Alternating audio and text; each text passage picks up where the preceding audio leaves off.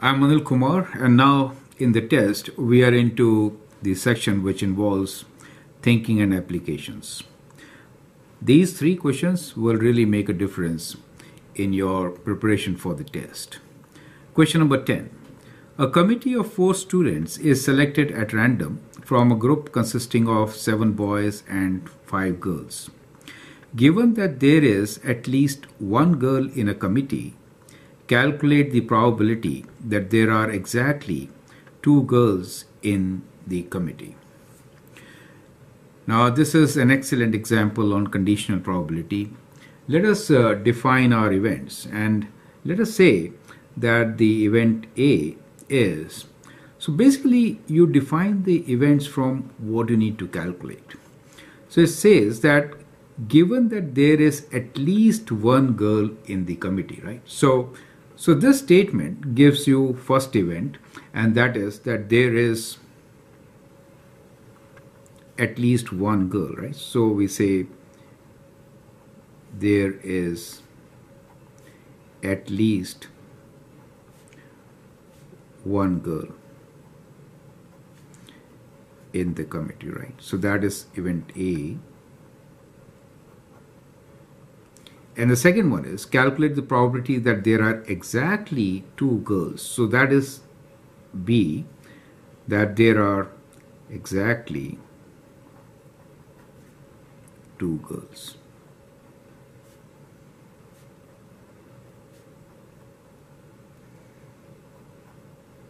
Correct? So that is the way to define the events.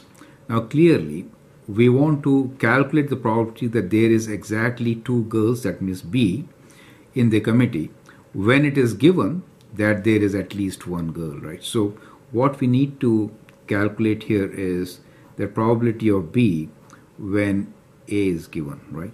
That is what we need to calculate, correct? Now, probability of B when A is given to us is intersection of these two. We can say probability of A and B. You could write in any order, it doesn't really matter, A and B, right?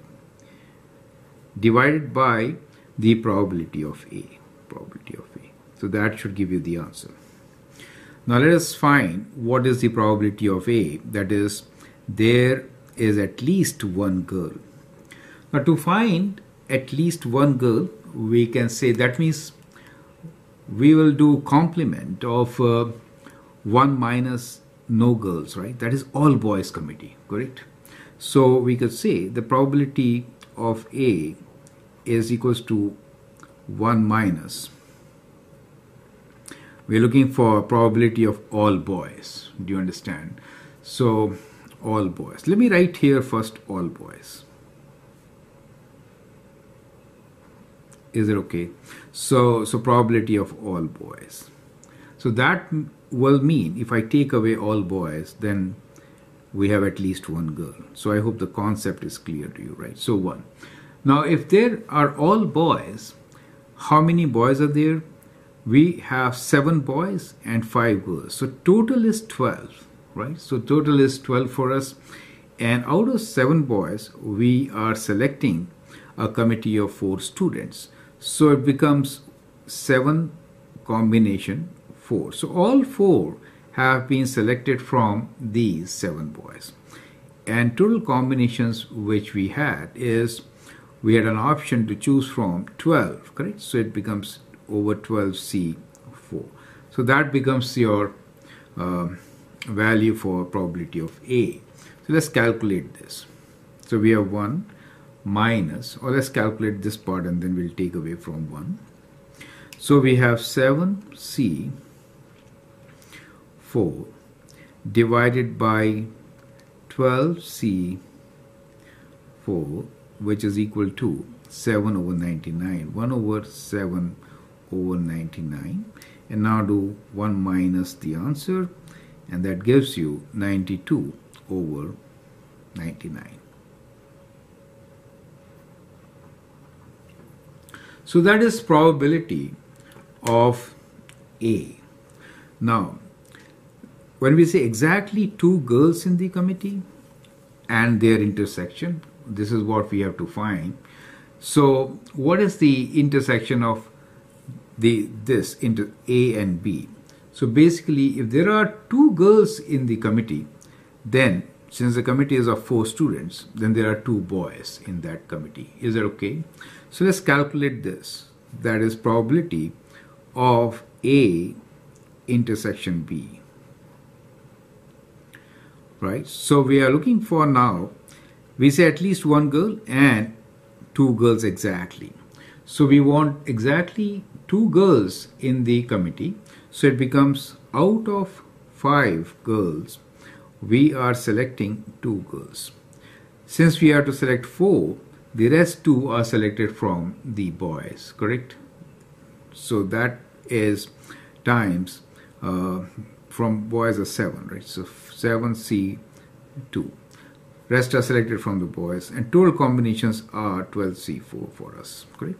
So that becomes the answer. And let's calculate this now. How much is this? So we have 5C2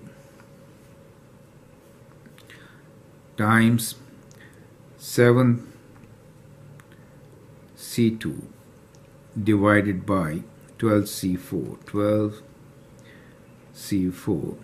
which is equal to 14 over 33, right? So that is 14 over 33 for us.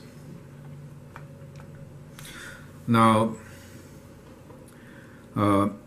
we can find the probability, right? So probability of exactly 2 girls when there is at least 1 girl will be equal to the ratio of these 2, right? So probability of intersection is 14 over 33 divided by 92 over 99, right? So that should be the answer. So we have 14 over 33 in the calculator. We'll divide this by, within brackets, let me write 92 divided by 99, and that gives you 21 over 46. So we get 21 over 46, almost 50% in our answer, right? So that is how you're going to find this particular solution. So I hope the steps are absolutely clear. We defined A from the given question as the event that there is at least 1 girl, and B that exactly 2 girls in the committee, right? And then using the compound angle formula for conditional probability, we got our answer. So I hope the steps are absolutely clear to you. Feel free to write your comments and share your views. Thank you. Let's move on to question number 11 now. Question number 11. 3 identical balls with different colors are distributed in 3 baskets. Find the conditional probability that all the 3 occupy the same cell, that means same basket, given that at least 2 of them are in the same cell, right? So basically what we have here is that there are 3 baskets, correct? Or cells, whatever you may call. We want all the 3 balls to be in one basket, right? So as you can see, with 3 balls, total number of combinations which we have is 3 times 3 times 3, which is 27. So that is total possible. Correct? So any ball can be placed in any one of these. So we have 27 ways of putting these 3 balls in 3 different baskets. Now balls are as such identical, means shape and figure wise, however size wise, however they have, let's say, different colors, right? So they can be distinguished. That's what it means, right? Now let us define our events. So what do we need to find? Find the conditional probability that all 3 occupy same cell. So we'll say event A is all 3 in same cell, right? So that is what we'll have. And then second is given that at least 2 of them are in the same cell. So that becomes the second event, right? So 2 at least, given that at least 2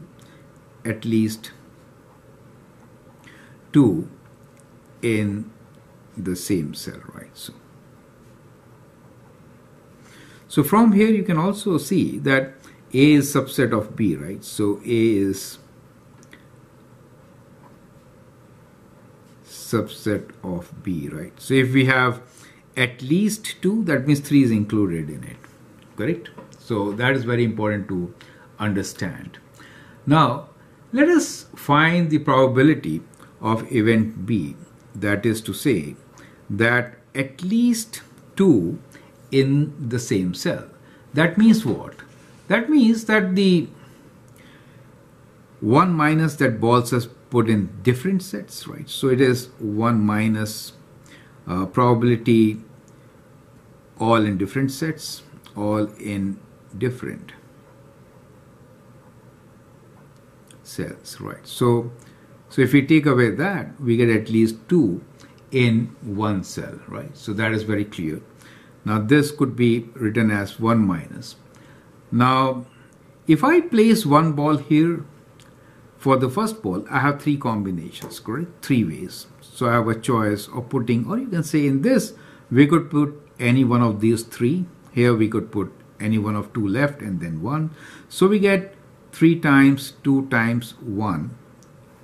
Those are the ways, and total ways are 27, so that becomes the probability, right? And now you can calculate this answer, which is 27 minus 6, which is 21 over 27, right? So that is the probability of event B. Now what is the probability of A? That is, all are in the same cell. Probability of A is either all can be in cell 1 or in 2 or in 3, right? So there are only 3 ways. So it is 3 out of total of 27. Or you can say 1 over 9, right? So yeah, I should have reduced this also then. Okay, so we can divide this also by 3. So 3 times 7 and 3 times 9, 7 over 9. Okay, that makes sense. Now how about the intersection of this? Now as you can see that intersection of A and B, that means A and B is also 1 over 9, since all these are subsets. If 3 are there in 1, it is a subset of at least 2. Perfect. So now we could actually use our formula and find the answer. We need to find the conditional probability that all 3 occupy the same cell. Now all 3 are in the same cell, that means given that at least 2 are in 1. So probability of A when we are given B, this is what we need to find, which is probability of A, intersection B divided by probability of B, right? So which is 1 over 9 divided by 7 over 9, or 1 over 7 is now the answer for us, correct? So I hope the steps are absolutely clear. Feel free to write your comment, share your views, and I'll also like you to go through this once again to understand the whole concept. Now that brings us to the last question, question number 12. We are almost at the end now. The very last question for us, question number 12. 2 integers are selected at random from the numbers from 1 to 11. If the sum is even, so the first event is sum is even, find the probability that both the numbers are odd. So as you read, you can clearly identify the events which need to be defined. Is that clear to you? Right? So we have event A as sum is even, right? So what we're looking for here is that the sum is even. And the event B for us is that both the numbers are odd. So both numbers are odd, right? What do we need to find? It says find the probability that both the numbers are odd if the sum is even. So we want to find the probability of B when A is given to us, which is probability of B intersection A divided by probability of A. So that is how we are going to find it. Now, let's see how to find probability of A and B. So the first one is that the sum is even. Now, what we have is numbers 1 to 11. So what we are given is numbers, let me write here, 1, 2, 3, 4, till 11, right? Now in this, how many are even numbers and how many are odd? Since we start and end with odd number, we have more odd numbers, right? So in this case, we have 6 odd numbers. You can count 1, 3, 5, 7, 9, 11. 6 odd and 5 even numbers. Is it okay? Total are definitely 11. Now, 2 integers are selected at random from the numbers 1 to 11. If the sum is even, that means either both are odd or both are even, right? So that will make the sum as even, right? And now let us find how to find when the sum is even, right? So the probability for A, which is the even sum, is we could have 2 odd numbers or we could have combination of 2 even numbers, right? So that gives us as 6C2 plus, that is the sum of 2 odd numbers, or we could select 2 even numbers. Is it okay? So 5C2 divided by total 11 numbers in all, and we are selecting 2. So that becomes the probability of A for us, correct? So let's figure out how much is this.